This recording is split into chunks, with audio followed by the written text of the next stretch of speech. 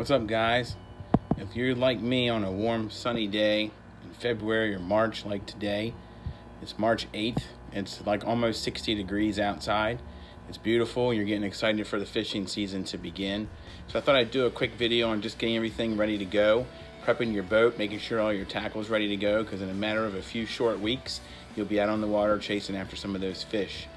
So I was going to put a quick video together for you today to kind of walk through getting your gear ready and getting your boat in tip-top shape so you can have some fun on the water.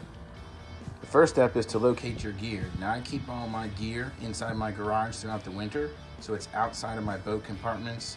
That tends to spare it from sweating with dramatic changes in temperature and keeps the condensation inside the tackle boxes low.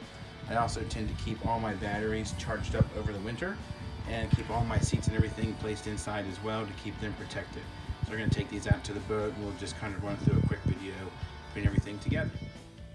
So once you get into your boat, you get it all open. You want to make sure you wipe any moisture down that's been left in there from the winter.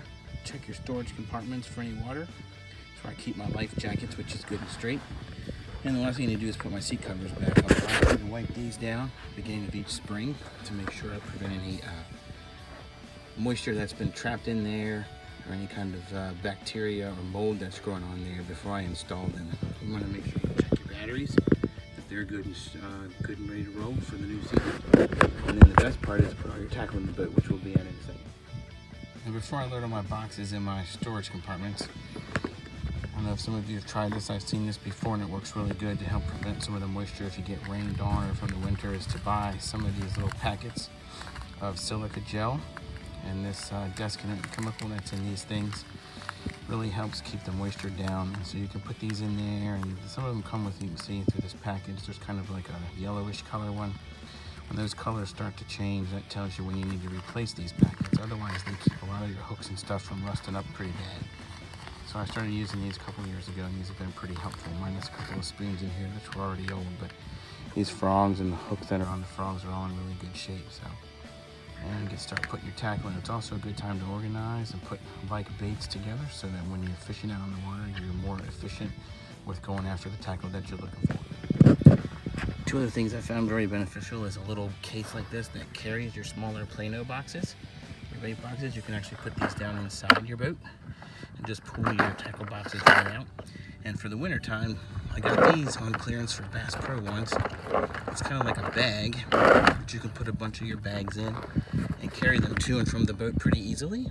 I don't store this in the boat for obvious reasons, but I carry it for the winter time. And then of course I have everything kind of labeled, so it's good to go. So we'll take this and we'll load it up in the decks and we'll be good. Another really important tip is to take each of your lines.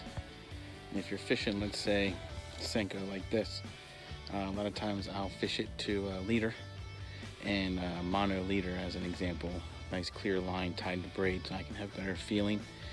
Good time to go ahead. This one's not actually set up this way, but in preparation for the spring season, go ahead and get all of your leaders tied to your other braid line or whatever line you so choose. That way everything's good to go in advance. You don't have to be messing with this out on the water, whether you're throwing some crankbaits early in the spring season, or maybe you're going to throw a Senko, or better yet, another great bait for early season, of course, is a chatterbait. And so I like to get all these things ready to go on all my poles.